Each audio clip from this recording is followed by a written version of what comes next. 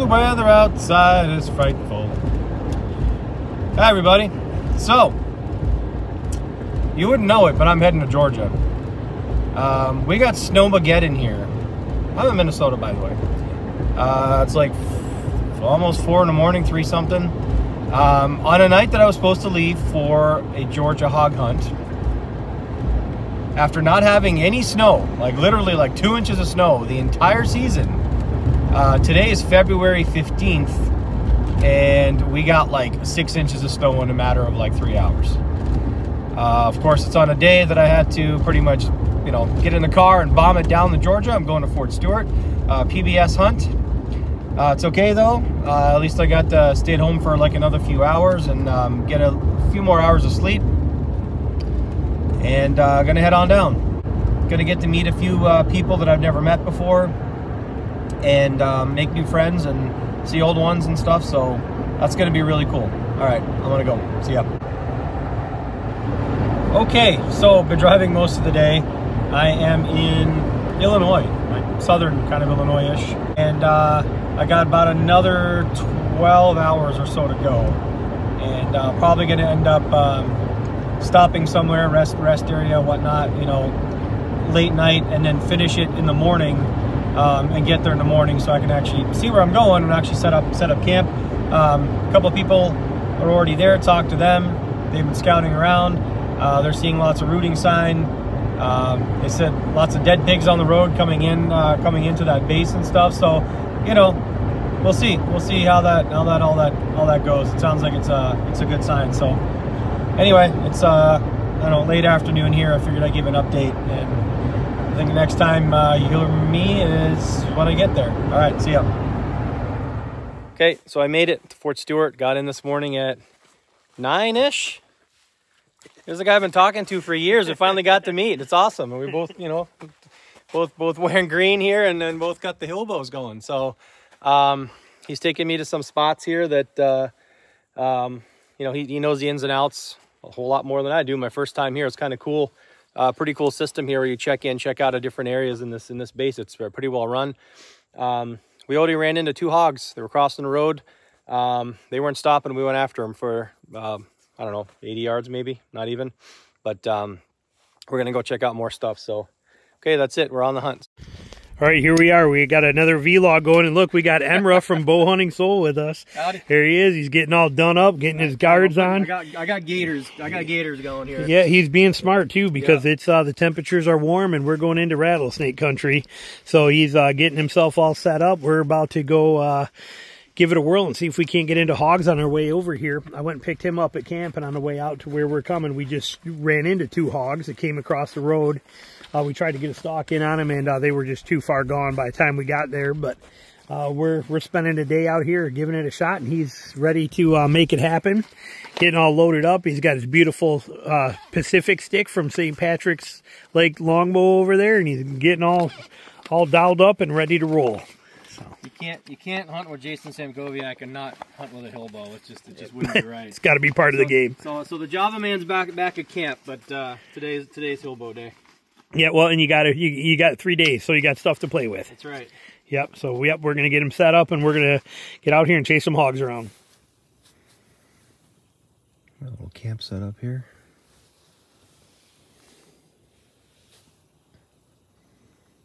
Look at that fan go.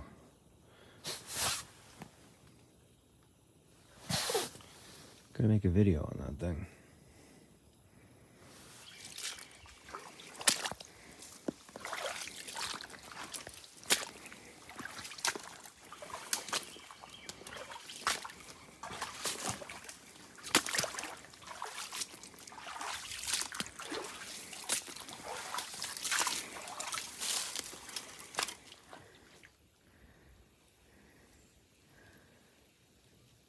Wow, what do you think, Jason? Swampland. What it's all about. We've been walking through this for, how long do you think we've been walking through this? Quarter mile? No, this whole loop's a mile and a half. We're about a mile in. How long have we been walking through the water? About a mile. About a mile. Yep. Emra's finding sheds. His first Georgia deer shed. This is my first shed ever. Never found a shed. Never found a shed before. I find deer carcasses, bones all the time, scapulas, whatever, vertebrae, skulls. Never found a shed. Oh, there's your first shed ever. Very cool. I'll put it in your. Looking up. That's gonna be good. I'll put it in your pack for you. I'm just gonna leave it here. You're not gonna take it? No. Do you want it? No, I got too many. Well, there you go. Okay. Nice. We got Emerald hawks, also tangled up in a bush.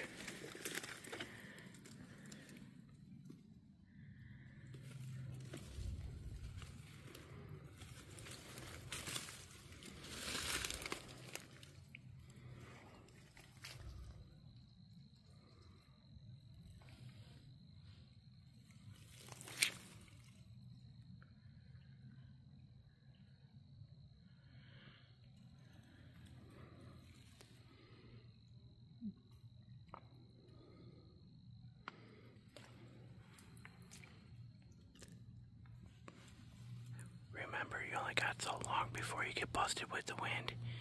Use the cover. Don't worry about the noise, though. Yeah, just use the cover.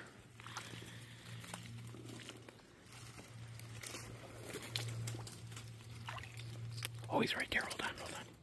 Shit, he's right there. Wait for the turn. Yep, get ready.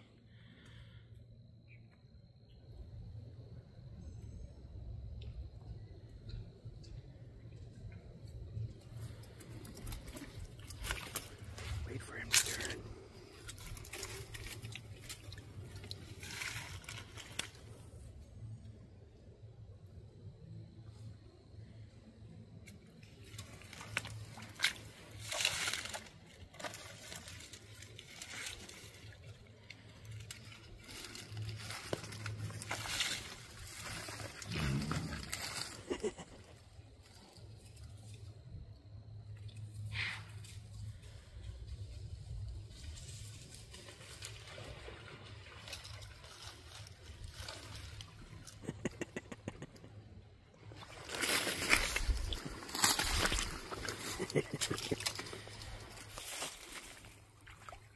Listen to him.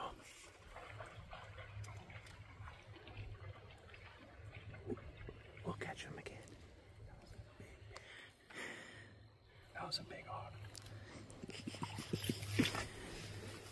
That was what, 18 yards?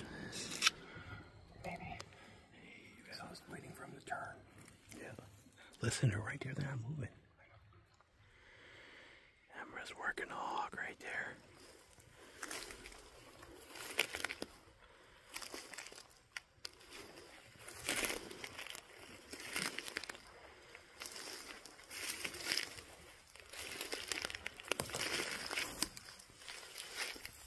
You can see the hog right behind him, the black dot over there.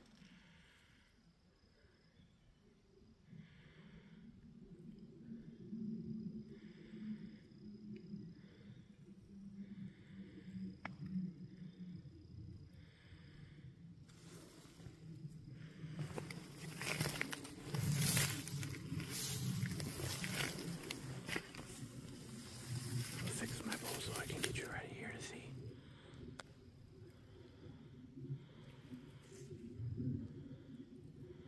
You saying there's two of them?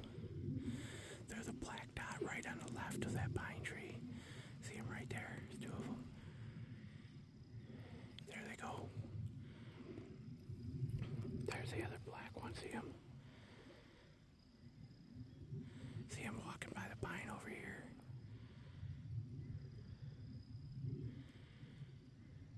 There you go. See him? There you go, dude. Get on him. Oh, he almost got nailed. Did he? I think he's getting busted.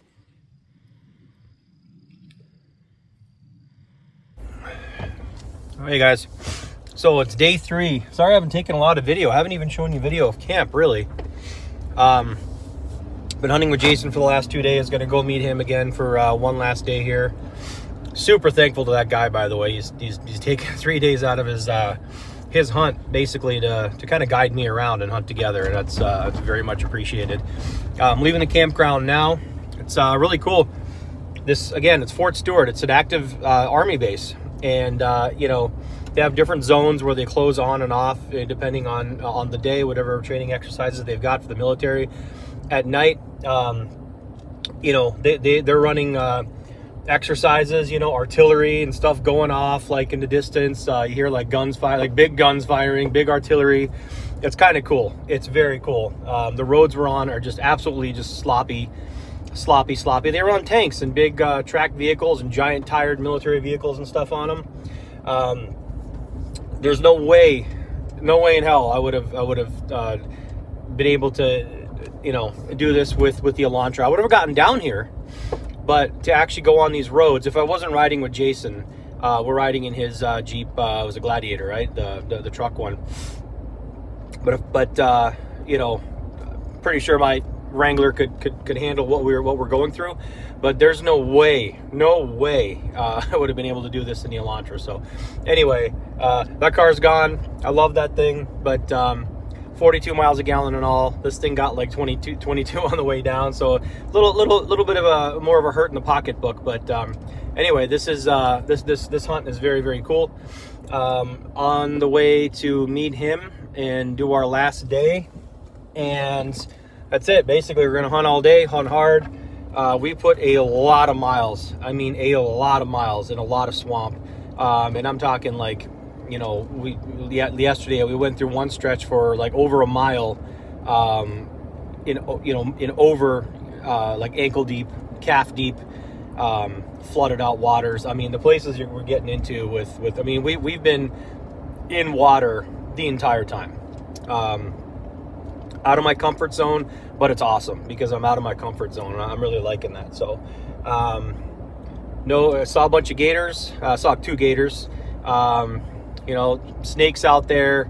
You know, not too many creepy crawlies. Luckily, the mosquitoes have been non-existent, so at least that's a bit of a you know, a respite. And beautiful weather. It's been in the, you know, 50s and 60s. It's going to be a little bit cooler today, in like the low 50s, I think.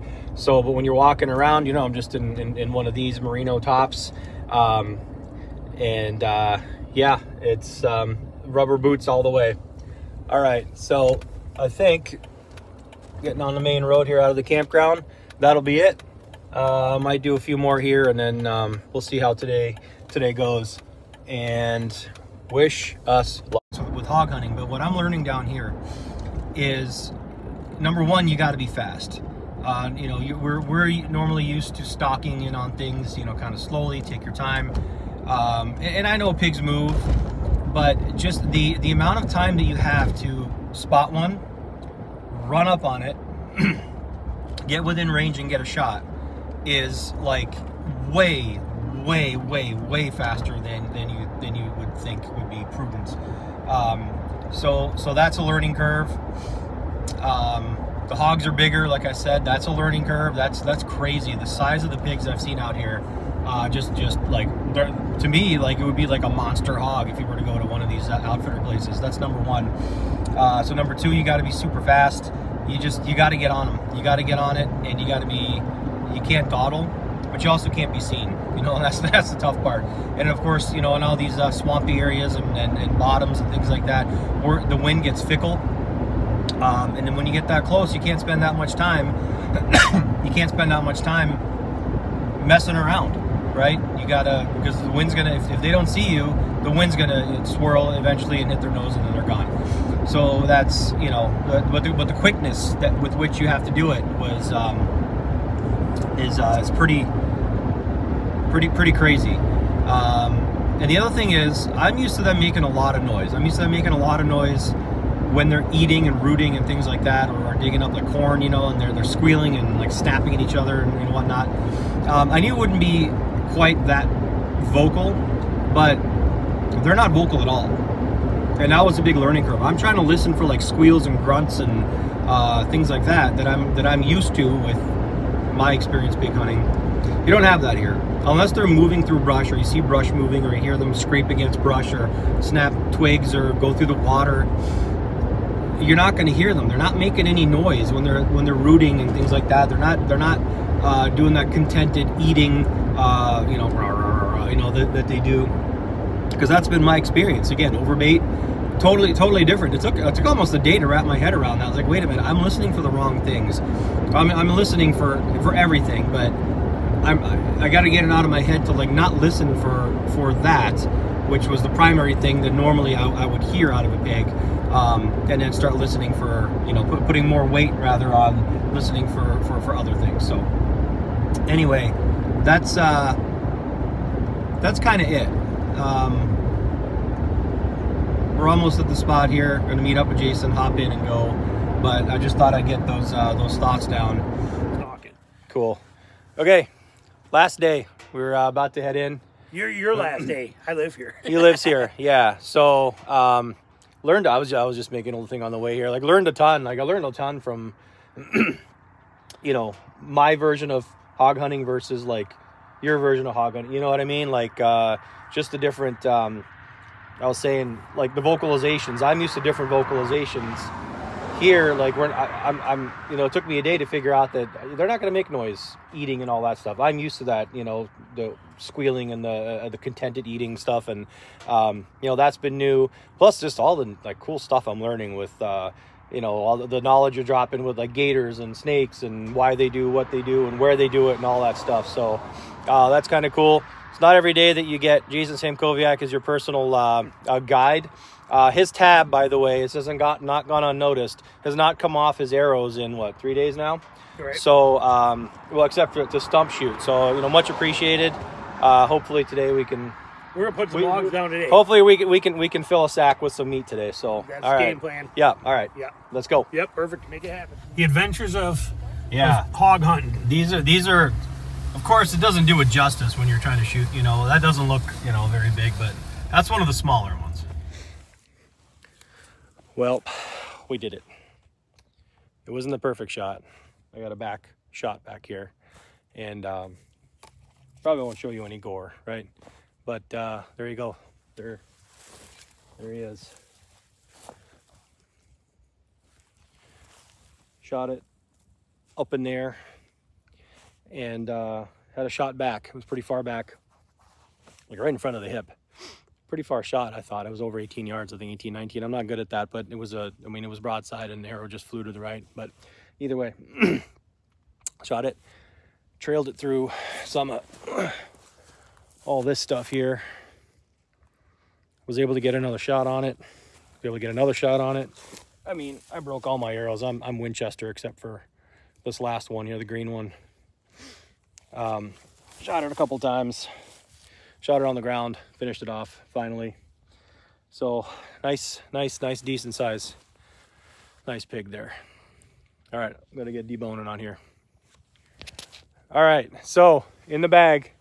Right there. Right there. First public land hog in, well, anywhere, Georgia. Thanks to this guy. I cannot thank you enough. This was a personal guide of, I mean, you really can't get any better, right? So awesome night. I kind of went a little western there. I pretty much shot everything I had, made a bad shot, was able to sneak up on it again, shot it a couple more times, and then it was over. So he broke all my arrows except the very last one, and I had to put my least sharpest arrow through him. But anyway, it worked out. So I got meat in the bag. Meat in the bag. Meat in the bag. Yeah, that's it. We're gonna walk out of here. Then I'm gonna go back to the campground, shower up, put this on ice on the way out, and then drive home to Minnesota. But this was, well, it was worth it even if I didn't get a shot. This was such a learning experience. This guy in the year, how long have you been down here? A year? 1 year. Just so much knowledge. It's unreal. Like you come down here and you get like a lesson in biology, you get a lesson in flora, fauna, all that stuff. So it's more than just a hunting trip. So just a guy I've been wanting to meet and hang out with for a long time. So this, just walking home with a bag full of meat is just icing on the cake. So And a beautiful hog. Beautiful hog. Yeah, nice size hog. Stock. Yep. Everything about it was fantastic. And, you know, on the last day, you know, we were into hogs every single day. Yep. And had stalks every single day. Every single day. And this was only, well, I mean, yeah. I mean, this is one when actually, like, we let an arrow go. But you had an arrow on a string every day. Every day. On hogs. Yep. And close. You were inside of 20 on hogs every single day. But how hard did we hunt? I mean, I'm not trying to toot anyone's horn here, but I mean, all the crap that we went through yesterday, I've never walked through like ankle deep swamp for what? How long did we do that? For a mile? We covered some ground. And that was just that one time. You know, we did. All right, last minute scare there. I thought we had another. Thought we had, but every black stump down here is a hog with ears. It's crazy. So anyway, thank you, Jason. I don't know how I can repay you. This was awesome. I listened to this guy for the very first time. I can even tell you the podcast. It was Don't Believe the Hype. That was the name of the podcast. That was very. I was tiling my floor in my townhouse, and I'm like, I like this guy. I wasn't even shooting traditional bow. So, and here we are, what, 7, 8, 9 years later, whatever, and I'm walking out with. I got kind of a mentor, so a hog in the back. A hog and a mentor. This is awesome. So it's been a fantastic 3 days of hunting. We hunted real hard. I'm gonna throw you some gas money too, because you put on some miles. No, but you were a trooper, because there were a couple times, because some of these loops, there's things that we like here. We've never been here. I've never been here in my life where we're at right now. Yeah. But some of the spots I took you into, you know, because of the floodwaters, they got a little more hairy than I thought they would. You know, and you took it like a champ. You know, I mean, we were watching alligators. And, you know, I wasn't gonna puss out in front of this guy. I had no choice. Yeah, but trust me, water is not my thing. It's out of my comfort zone, and I'm glad I did it. This just is icing on the cake. So, all right, we're gonna walk out before it gets too dark out of here. So, thanks, guys.